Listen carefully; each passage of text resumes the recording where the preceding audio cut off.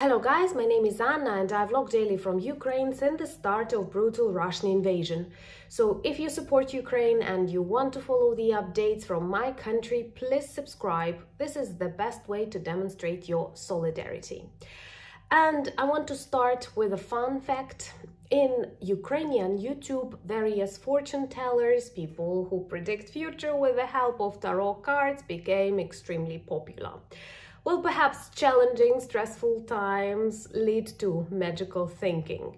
And if I were one of such fortune tellers, they have more views than I do, I would start with a question. How long will GIRKIN stay alive after saying yesterday that he is ready to try himself in the next presidential elections in Auckland? Why do I say Auckland? Well, because GIRKIN is just another orc, same as Prigozhin, same as Putin, who are extremely anti-Western, anti-Ukrainian, anti-humane, anti-democratic, and so on and so forth. What is interesting at this moment, GIRKIN is both the enemy of the civilized world and the enemy of Putin. Let me remind you his brief biography. He is an FSB agent who was involved in the annexation of Crimea and Russian war on Donbass. So in 2014 he was very active in Ukraine, and also there is an order to arrest him by the International Criminal Court because he is one of the persons responsible for the shooting of Boeing MH17, which led to the death of hundreds of innocent people.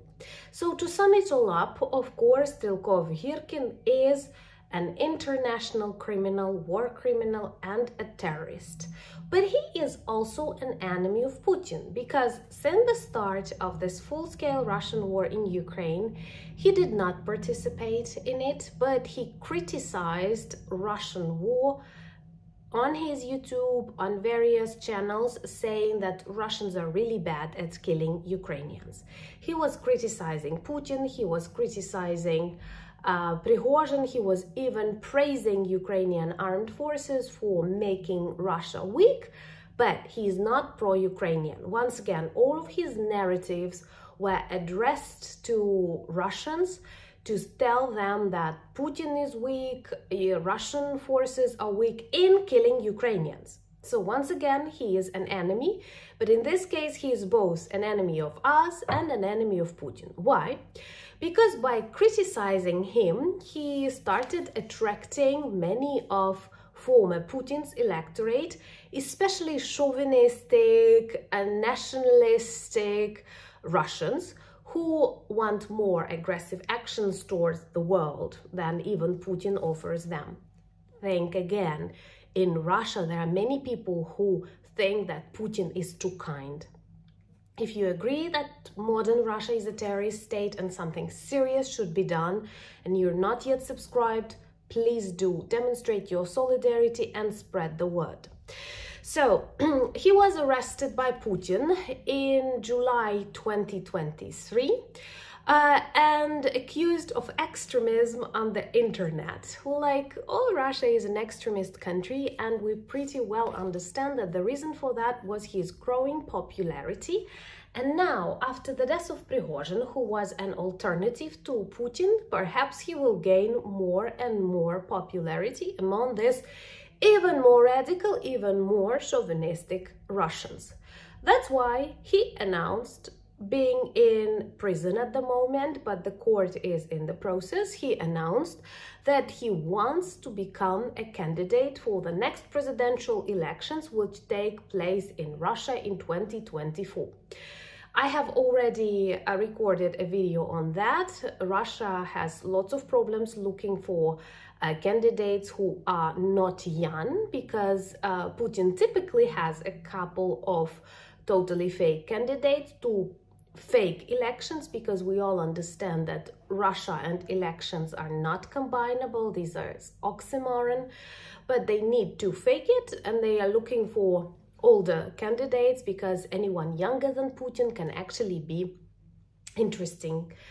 And of course, I am like a fortune teller, 100% confident that the next elections in Russia, Putin will win.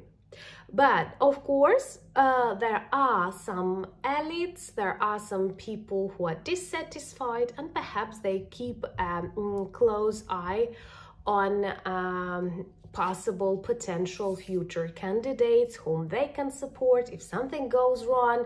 You know, life in Russia is totally unpredictable, so they look who can substitute Putin. And despite the fact that he uses Botox, he hides in bunkers, he has so many doublets, he protects himself from anything, he is growing older, and there will be a day when he will die. Of course, Putin does not want to think about that, but I'm sure people around him think about that. And many people all over the world think how to actually fasten this date. So anyway, at the moment, Putin was pretty effective in cleaning everything around him.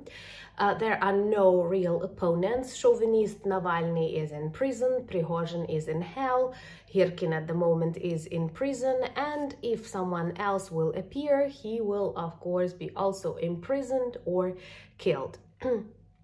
But life is, you know, unpredictable, and death of Prigozhin might have led to some dissatisfaction within Russian society and potentially search for Putin's alternatives. And Strelkov-Girkin decided to start his campaign right in jail. I am not sure he will be registered as a candidate if it is possible. I am not sure he will survive a month or half a year. And actually, think about that, how frustrating, how awful this fact is. All of us knew Prigozhin would die, and he died. All of us know that Putin's opponents, enemies die because of, I don't know, various things, poisoning, jumping out of the window, and like nobody cares in the world. And there will be still people who say we have to negotiate with Putin, even knowing he personally kills everyone who is his enemy. So the question is, will Strelkov-Girkin survive? Will Putin kill him so that we don't have to in future? But the trouble is, Russian society is very, very ill. And like, I don't see any alternative to Putin or other orcs who can involve themselves in the competition. Let me know, what do you think about this situation? Of course, elections in Russia are impossible, but they can cause some chaos, and chaos is always good for us. Thank you so much for buying me coffees and hot tea. I caught a cold. Thank you for becoming my patrons. Subscribe to my Twitter, Instagram, Threads, and Discord community. Introduce yourself to our merch shop, but most importantly, think about Ukraine, speak about Ukraine, support Ukraine, and I'm very grateful that you do that. Slava Ukraini!